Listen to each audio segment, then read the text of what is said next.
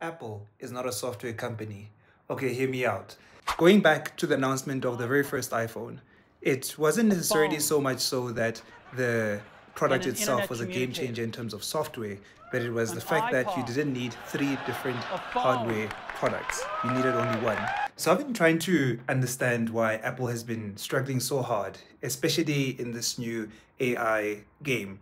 It seems like since the game changed from hardware to software, with really killer software features coming from the likes of Gemini from Google and other AI providers like OpenAI, Apple has really been slow to the game.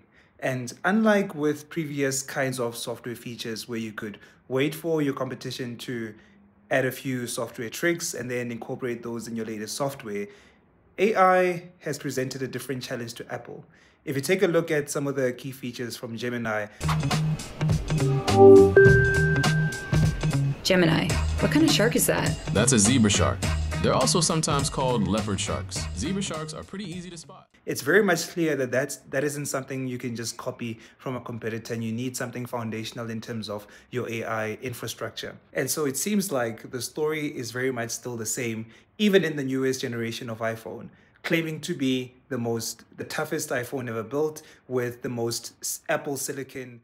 Integrating hardware and software is fundamental to everything we do. So with Apple controlling all of the physical hardware components inside the chip, it claims it should be able to make a better phone. But will this date pay off, considering that different OEMs like Samsung, Google, and others are catching up and even taking the lead in terms of offering AI-baked features into their hardware products? Time will only tell.